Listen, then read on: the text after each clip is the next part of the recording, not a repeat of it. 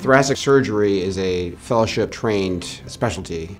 4 years of medical school, and then in my case, I trained for 10 years in both general surgery and also a fellowship in general thoracic surgery and lung transplantation. I then was recruited to Johns Hopkins Hospital, where I was on the staff and faculty as an attending surgeon in the general thoracic surgery department. And then I was recruited to come here to start the general thoracic training program here at Mary Washington Hospital.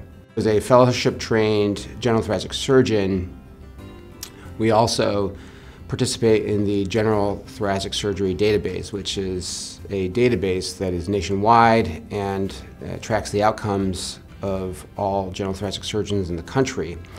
And what that does for our patients is it ensures outcomes that are at the highest level and promotes continued improvement in the quality of the care that we give these patients.